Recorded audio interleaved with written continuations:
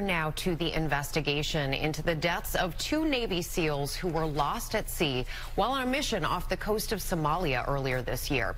The results are out this morning, and our chief global affairs correspondent, Martha Raddatz, has the details. Good morning, Martha.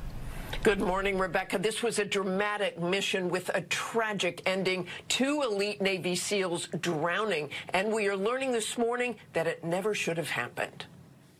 This morning, a Navy investigation revealing the two Navy SEALs who were part of a daring nighttime boat raid to stop missile components being shipped to Iran-backed Houthis sank within 47 seconds of falling into the ocean because of the weight of their gear.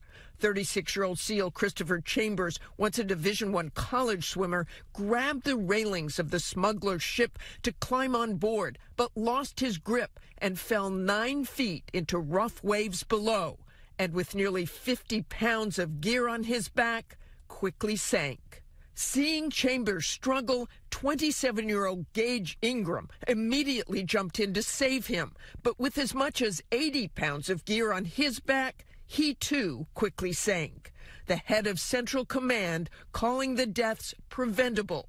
The report finding that the SEALs lacked a fail-safe and layered defense to provide buoyancy to overcome the weight of equipment. The Navy now recommending changes to training and new standards for gear checks.